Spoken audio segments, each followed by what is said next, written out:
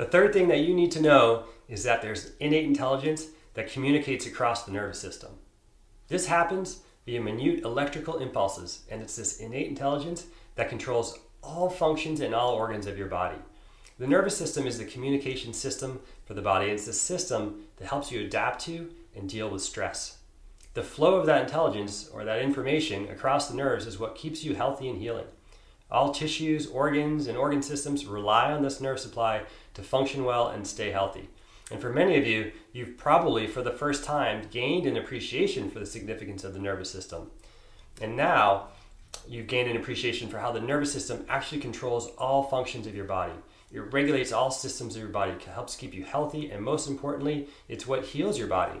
So take home number 3, the flow of innate intelligence through the nerves from the brain to the spinal cord and out to the rest of your body is what keeps you healthy and what keeps you alive.